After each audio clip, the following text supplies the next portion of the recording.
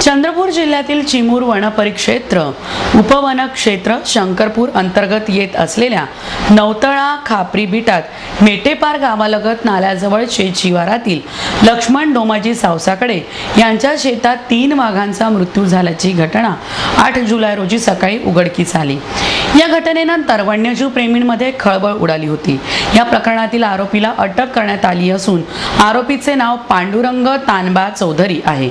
या आरोपीला न्यायालयात हजर केले असता त्याला 26 जुलैपर्यंत न्यायालयीन कोठडी सुनावली आहे। दरम्यान या संदर्भात ब्रह्मपुरी वन विभागाचे सहाय्यक वनसंरक्षक RN वाकडे लाईव्ह चंद्रपूरला दिलेल्या काही प्रतिक्रिया।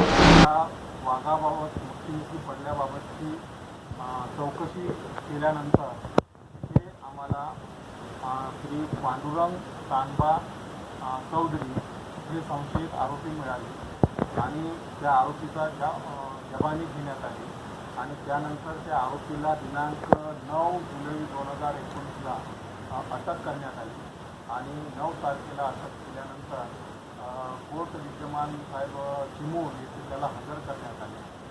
त्यानंतर माननीय कोर्टाने त्याला 9 तारखेपासून तर 12 तारखेपर्यंत फारेस्ट कस्टडी या दरम्यान 10 आणि 11 तारखेला परत त्या घटनेची तपासणी करण्यात आली।